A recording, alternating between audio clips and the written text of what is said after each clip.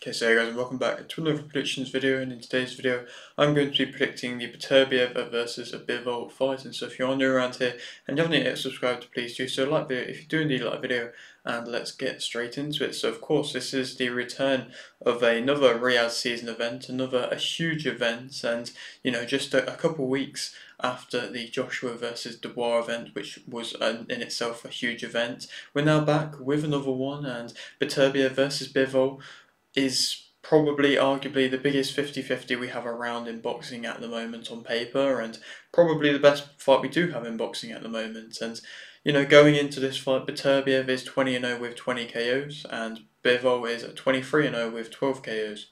This fight is for the IBF, IBO, WBC, WBO and WBA World Light Heavyweight titles, so undisputed light heavyweight titles are on the line. Beterbiev's last fight was a win via TKO in round 7 versus Smith, and Bivol's last fight was a win via TKO in round 6 versus Zinad. Beterbiev is 39 and Bivol is 32, and to speak more about what I've just been saying, like I mentioned, all the titles on the line, the undisputed. I mean, with a fight of this magnitude, to have all the belts on the line, I feel like is only fair realistically, and they're both coming off pretty much just destructive performances. And obviously this fight was meant to take place instead of the Zinad fight for Bivol, but Beterbiev got injured, had a bit of time out due to that, and so of course he's going to be coming back from that, so it's going to be interesting to see how he is going to be dealing with that. I'm pretty sure he may have also had an injury before the Smith fight, so I think he has been a little bit injury prone as of recent. So, with that mixing in with his age as well, that might be playing a little bit of a factor. And, of course, Bivol, he's worked very hard, very much so to get to his position in which he's at. He's not really been given opportunities quite so early on as I suppose Beterbiev was given. Bivol was on a big platform with Matchroom, had the fights like the Craig Richards fight, and it was perhaps a bit of a tough one, but he didn't look his best. But then was given the Canelo fight, in which he was kind of expected to lose, pretty much was expected to lose. Of course, Canelo moving up in weight was always going to be a tough test for Canelo in the first place, but he really shined, Bivol. He really shined and really put on an excellent performance there, and showed so much discipline, so much just pure skill and fight IQ, and that's kind of then led him on to now to be going down the route in which he's gone down to now get to here. And in my opinion, he has fought the better fighters out of the two. I mean, he's fought Canelo, he's fought Joe Smith Jr. I know he's not really a huge name, but he's that's one of the bigger names in which what Beterbiev has, and he's also fought Zeda Ramirez as well. Plus, the likes of Zinad and Lyndon Arthur, and a few other relatively big but not quite top world level fighters. But then you compare that to Beterbiev, arguably the biggest names he's kind of got on his record was probably Callum Smith, if not Anthony Yard, Vosdick, of course, like I say, Joe Smith Jr., but they're nowhere near the names of the likes of Zeda Ramirez, who of course is doing great things himself and is on the next Riyadh season card, being that a fight versus Billam Smith. And then of course Canelo, everybody knows Canelo, pound for pound, one of the best. So if Bivol is to manage to get a win here, he is arguably beaten two of the pound for pound best fighters around. There's only really kind of Usyk, I suppose he could even fight, left in the pound for pound rankings. But that would just really, I think, perhaps cement himself in like a fourth kind of spot, I think, in the pound for pound rankings, from my personal opinion. But Beterbiev, if he's able to beat Bivol, then it's the same kind of thing there as well. So it's a fight which, like I say, on paper is a true 50-50 matchup. There isn't realistically many of them in boxing, and when you think about it, there probably isn't. There's really not that many. I mean, even if you fought Fury versus Usyk the first time, was that now that the first time's played out, the rematch on paper isn't really a 50-50 anymore, because of course Usyk's already had the one up against Fury. So like I said, there isn't really many true world level 50-50 fights left, and this is what Riyadh season has made. It's made another top level fight, but all the belts are on the line, the best versus the best, and that's always what you wanted to be seeing. And Beterbiev, he has shown little bits of, I suppose, vulnerability in the past. You know, that's the main thing in which a lot of people have talked about coming into this fight, and that's, of course, he has been dropped before. Perhaps that shows that he can show a bit of, he can face adversity and be able to deal with that better than perhaps what we've seen from Bivol. Bivol hasn't really had to deal with that. But like I say, that does show perhaps that little bit more vulnerability in the game of Beterbiev. And I think defensively, Bivol is much stronger than that of Beterbiev, but Beterbiev might be stronger offensively than that of Bivol. So, like I say, it's difficult to be able to kind of weigh up the differences between the two fighters, because I do believe they are pretty different fighters, and I think they are going to have two styles that are going to gel. You don't really want two fighters that are, going the best versus the best that do have that kind of similar type of style. And Beterbiev, Bivol, I really don't believe that is so. And of course, everybody talks about Beterbiev's power. He has that higher level of testosterone where he is able to, have this amount of power, this crazy amount of power, and to be able to just keep going like he is. And I mean, people have resorted to saying that drugs, cheats, and things like that is what he's doing, and things like that, to be able to be as powerful and be as strong as he is. But I do genuinely just I think that's just that natural higher testosterone which he seems to have in him. And so yeah, it's crazy. But I think a lot of people are also writing off other things in which Beterbiev does well. I'm going to speak a bit more about that in just a moment. But obviously the power is the main thing in which everybody talks about. I just don't necessarily know if that's, the only thing you should be talking about for Beterbiev. But like I say, also on this card, I'm going to go through a few of the big fights there are.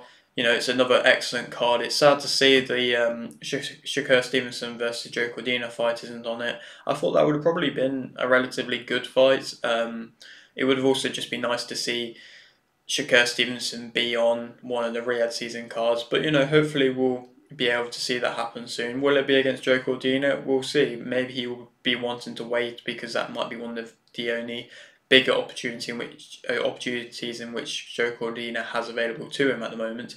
But yeah, like I say, we'll have to wait and see if he is willing to wait or not. And I think it's going to be interesting to see what happens with Shakur Stevenson, because obviously he's just so in Matchroom. They have the likes of a Devin Haney that could make sense for a fight or things like that. But if you think about like a Javante Davis, a Lomachenko seems to want to have time out. Javante Davis doesn't seem to relatively be too eager to be working with Riyadh seasons, so there are still limited options for that of Shakur Stevenson, unless he fights like a William Zepeda, but that's a fight in which has a lot of risk and not too much reward realistically for Stevenson.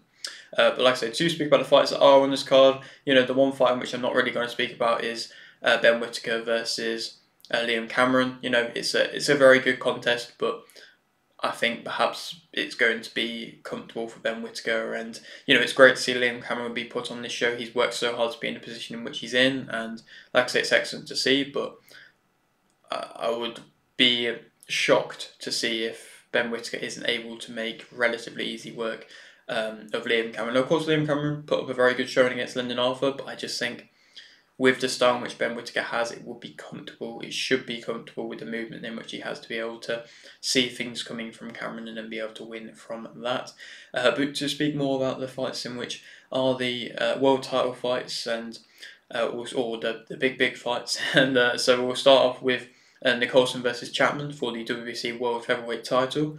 It's a great contest. It's the first, of course, Riyadh season women's fight, and that's creating history in itself. And it's great to see that is finally finally being made. Obviously, this was talked about happening on the 5v5, but obviously it didn't. So it's been a little bit of a delay, a little bit of a wait. Nicholson has been looking pretty good as of recent. She's been, I think, developing. She's been improving, and as a world champion, I still believe she is improving with every fight and has been looking very good so far, defending her belt multiple times now. Chapman hasn't perhaps been quite as active, as busy as she wants, but she's been looking very aggressive, very good in the same time as well. It is a complete different styles between the two of these two fighters. Nicholson is a lot more of a puncher, a mover, don't get into too much of a firefight and things like that, and she's a clean boxer a lot of the time, whereas Chapman kind of wants to try and get in your face and is going to try and thug it out and brawl out, but also can move relatively well as well if she wants to. I'm going to say that Chapman's going to win via majority decision. Perhaps that's a bit of a bold statement to say, but I think if it goes into the later rounds and Nicholson being perhaps as predictable as what she can sometimes be, I think is relatively good at cutting off the ring when she wants to be, and I think she can get in close at times, rough her up. If Nicholson gets roughed up at any point in a round, I don't necessarily think she's had to deal with that yet. So I think she might struggle a bit and think Chapman might be able to have success from there. But I think the earlier rounds could definitely go to Nicholson. It's just the mid to late rounds where I could see Chapman getting closer, wearing her down slowly, and then be able to have success. Because, like I said, Nicholson is a good, clean boxer, but a lot of the time she'll just kind of push you and then move around and push you and move around. It can become a little bit predictable at times, and if Chapman can begin to read that, I think she is higher level opposition in which the opposition Nicholson has fought so far. Obviously, Chapman hasn't fought anywhere near the kind of level in which Nicholson has fought so far, but like I said, I think Chapman could definitely cause an upset. I think it would be a close fight, and perhaps we could see a rematch again, but yet again, I'm going to say that a Queensberry fighter are going to beat a Matchroom fighter, and it's been consistent now this being the case. And I mean, in the Riyadh season fights so far, it hasn't not been the case. Obviously, they won all the 5v5. They also, of course, just won Joshua versus Dubois, with Dubois winning as well. So it's really not looking good Matchroom versus Queensberry. But I'm going to say that that kind of pattern continues for now. And like I say, Chapman by majority decision. Then we move on to Eubank Jr. versus Cesar Menta, and this is for the RBO World middleweight title. And it's an interesting contest. It's a fight in which not many people know too much about Cesar Menta. Obviously, he fought Golovkin, got absolutely destroyed versus Golovkin. Fought Munguia, did a little bit better, but still was beaten convincingly, and has had successes out in Poland. He's on a relatively decent winning streak after them back-to-back defeats in which he did suffer. But, it's seen as a bit of a comeback fight, a bit of a keep busy fight for Eubank Jr. It's seen as a kind of introduction of him onto the Riyadh season shows, and it's interesting to see because a lot of the fighters in which we've seen so far on these Riyadh season shows haven't necessarily had to come and have a warm-up fight and had to, introduce themselves. They have been kind of thrown into a big fight, and if you compare it to the likes of like a Liam Smith was going to jump into a really tough fight versus Josh Kelly, and perhaps that was because there wasn't many options there for him, but I don't know, I think that Eubank Jr. is getting it given a little bit easier to him because of what's happened, well, because he wants to, basically, and he doesn't necessarily want to get thrown into a really big fight straight away. He is still perhaps a bit vulnerable after the loss versus Liam Smith. Obviously, he went and avenged that really well, put on an excellent performance. Liam Smith did look very poor in that last fight, but he came and put on a really sharp performance where a lot of his accurate work was being shown, and he was looking excellent. He had an excellent jab as well, and I think, like I say, it was a very good performance from him.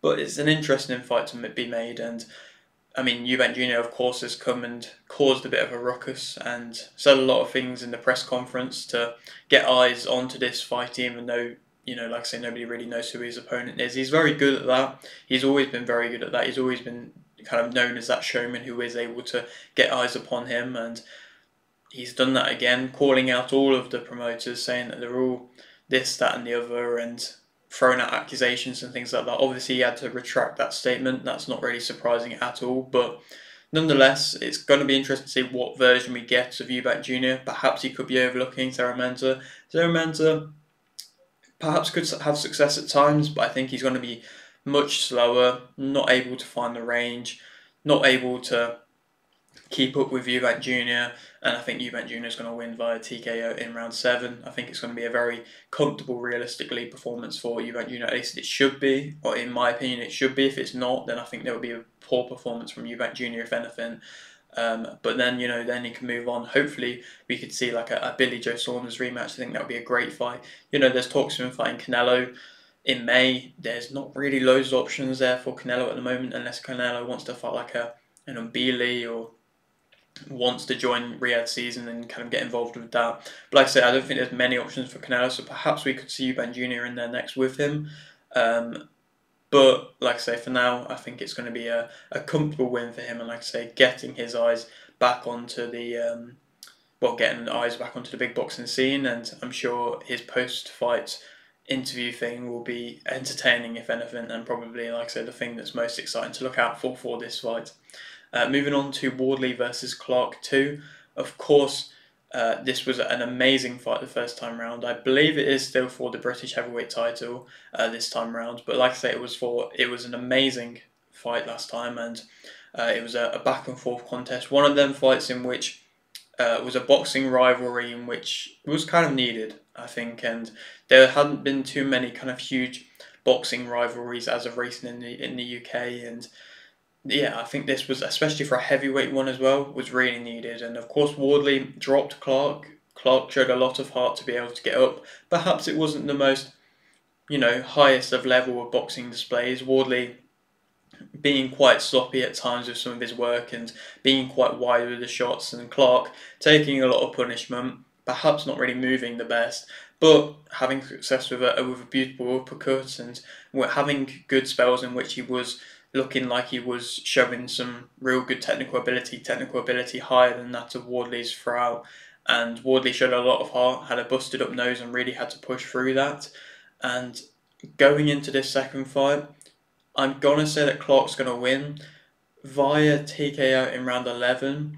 Both fighters were absolutely knackered at the end of the first fight, and that's no real surprise realistically because of how high the tempo it was. And I mean, realistically, they are both quite big guys, so perhaps don't have the best of conditioning, and they did, both look like they'd given their absolute all for it, which is, what you want to see, and that's what made the fight ever so entertaining.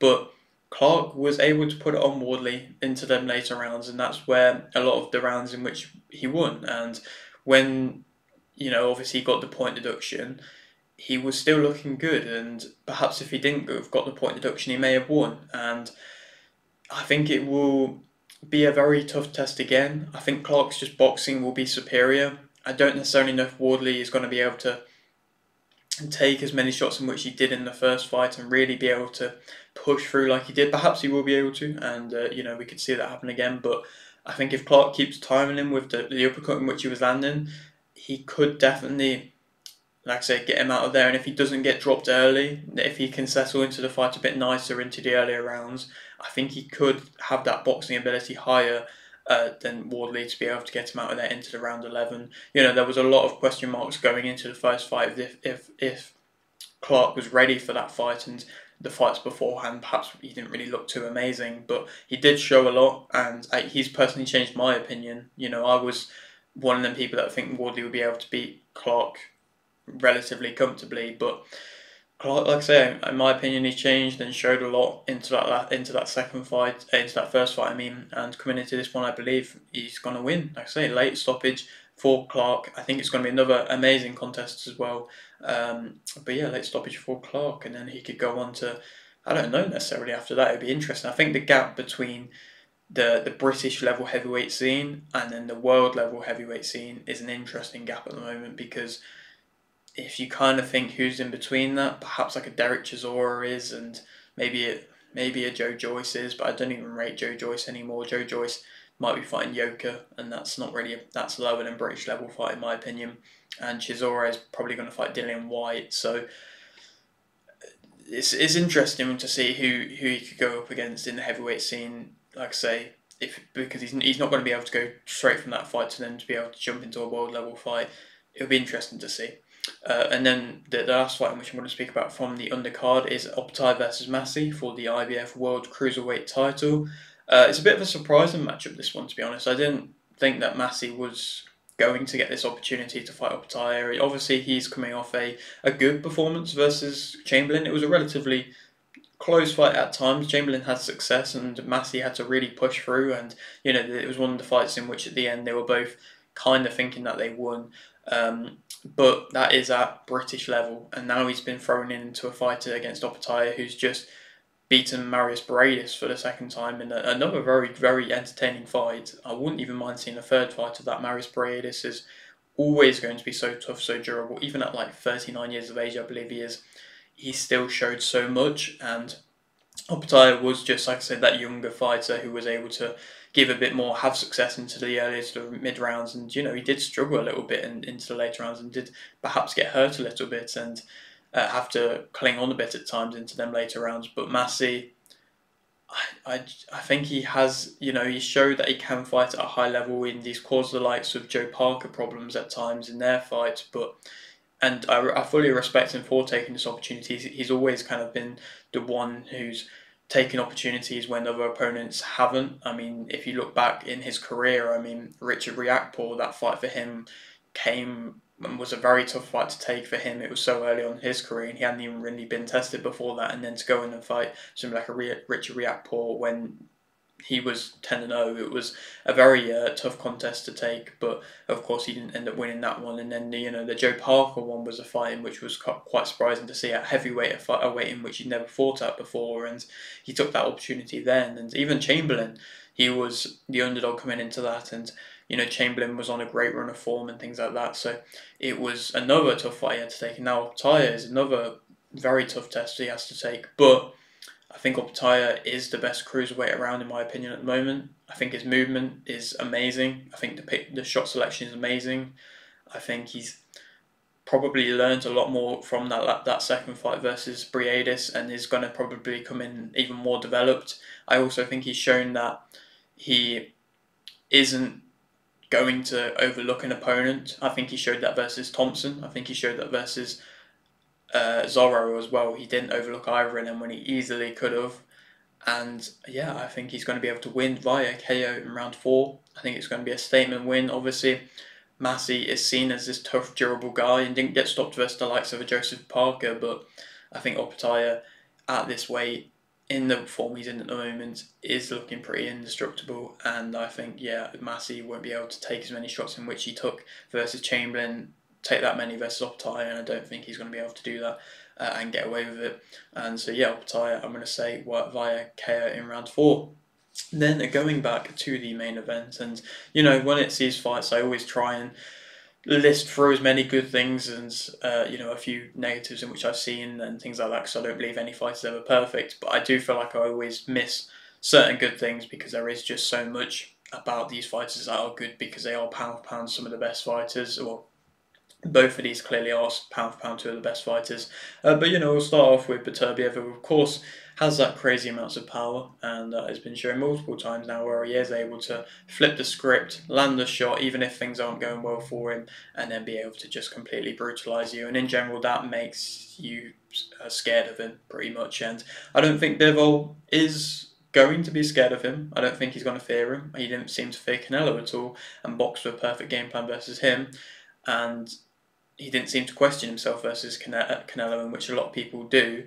And I just don't see that he's going to be able to scare Beterbiev is going to be able to scare Bivol. I don't see that's going to be able to be the case. And so it's going to be interesting to see how that plays out, because I think Beterbiev is getting to a point now where he is kind of used to his opponents fearing him a little bit coming into the fight, and that's where he can, straight away go onto the front foot and have success, because his opponent is questioning himself and not too sure what to expect from Beterbiev. And I think even against Anthony Yarde, Yarde was hurt, and he was having a lot of success and he was hurt, but as soon as he got really hurt into that 7th, 8th round, even his corner was like, no, because they knew what was going to come afterwards. They knew that they wouldn't be able to keep up with that. Perhaps if that was Anthony Yarde getting hurt versus somebody a bit with lesser power, their team might have let him carry on a little bit more. I don't necessarily know, but they looked like they wanted to get him out of there straight away, even if Yarde didn't want to leave straight away. Perhaps that shows, like I said, that scare factor about him. But of course, he's a pressure fighter. He has so much aggression in his game, so much just kind of will to come forwards and to just tear you apart. He closes the distance very well. I think from that high, tight guard in which he is able to close the distance very well. He doesn't let you off the ropes. If he has you on the ropes, he is very punishing. He's very good at cutting off the rope at the ring as well, and just breaking you down, wearing you down, beating you down a lot of the time, with them just footing shots. And he is one of them athletes in which does have crazy amounts of power, but opponents just can't seem to deal with that. If you can compare that to if you go into the UFC, compare that to like an Alex Pereira at the moment, opponents are just fearful of him and just because of that thudding power, which you can even just hear through watching him on the telly. It's crazy to hear. He has that high output and he can fight at a very good work rate. I believe both fighters are very well conditioned. They're very much used to going into the 12 round distance if needs be. Even though Beterbiev hasn't ever gone the whole distance, he is able to go that distance if needs be. And I believe, he has that high output which he can manage throughout the fight.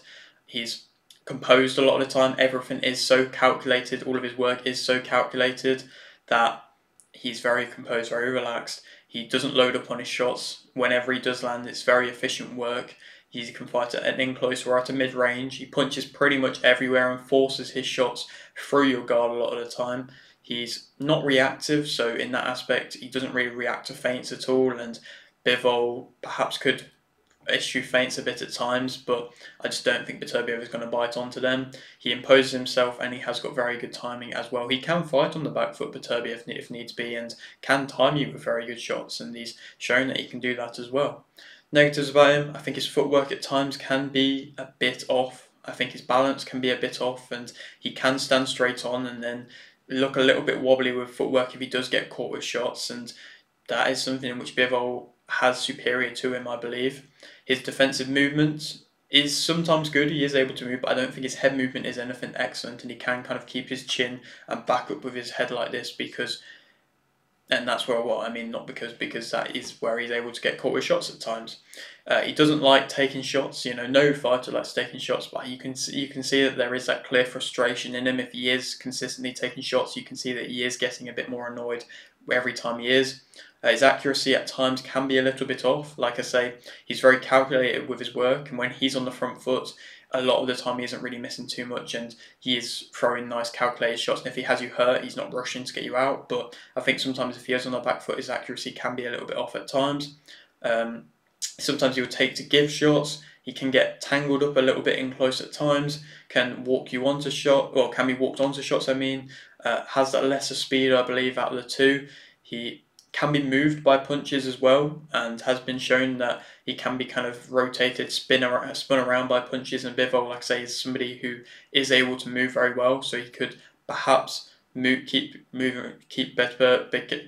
Beterbiev moving around the ring and just keep picking his shots and going around the ring that way.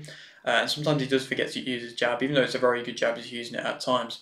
Bivol, as a fighter, he is very disciplined. And I've mentioned that multiple times now. He is very disciplined. He has that Soviet type style, which is an in and out type style with an excellent jab. He's not really getting drawn into a fight unless he knows wholeheartedly that he is able to fully beat you through. Perhaps in that last fight versus Zinad, he was that bit more aggressive than what we have often seen from Bivol. He knew that he was levels above his opponent and knew that big fight versus Beterbiev was there, and instead of kind of cruising through the fight, he really wanted to put on a statement and put on a show, which I have a lot of respect for, and perhaps he was a bit more aggressive in that one. But typically, in the big fight, big occasions, like say that versus Canelo, he was very, very disciplined, very, very defensively locked in which he is a lot of the time. He's very fast, he has great range management, he's got great accuracy all the time as well, and finds openings, finds gaps very well. His timing is also excellent. He's very composed as well. Both fighters are very composed, very relaxed, able to pick their shots, pick their work. He's got a high guard, similar to that of Beterbiev, high strong guard, but is Beterbiev going to be able to break through that? We'll have to wait and see. He's got them straight shot combinations, which are excellent to see. Just like I say, unloading straight shots over and over again, really being able to find the openings and beat you down from that way. His balance is excellent. He counters very well as well.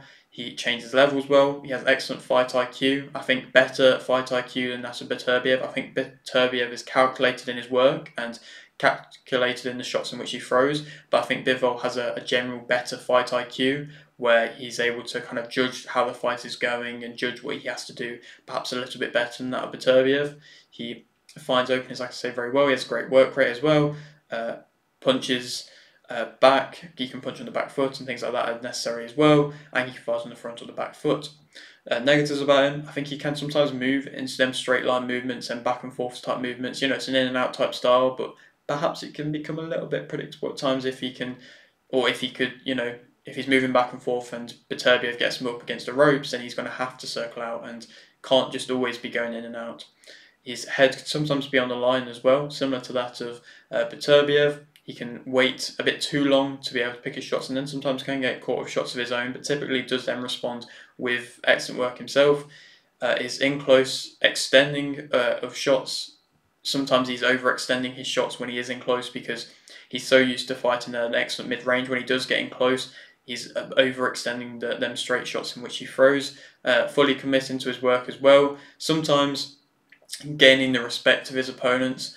Is he going to be able to gain the respect of Beterbiev? That's probably one of the biggest questions we're going to have to ask. If he isn't, then is Beterbiev going to be able to have success from that? Throwing various shots, he's got very good straight shots and will change levels, so it's not predictable. But sometimes throwing an uppercut and varying the angles in which he's throwing the shots can sometimes be a little bit of a problem of his. And if Beterbiev is on the back foot and is just taking a lot of the same shots and catching them all with his tight guard, he will respond with an overhand, and he will try and hurt you with that, and he will try and then spin off you with that, even if he is on the back foot, and even if he is perhaps hurt, he's shown that he will do that. So perhaps if Bivol varies the angles a little bit more, he might be able to have more success with the tight guard in which Beterbiev has.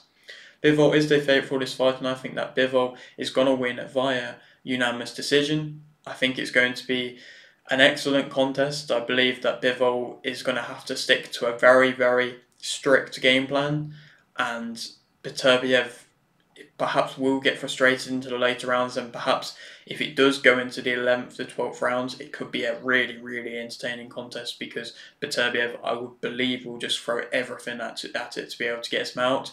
But I think Bivol is going to be able to just be the guy to be able to frustrate Beterbiev and be able to throw them straight shot combinations, be able to land some of them with Beterbiev head being on the line a little bit at times, and if he gets him onto the back foot, have a little bit of success, but then be able to move out and rotate round and keep that discipline that he always shows.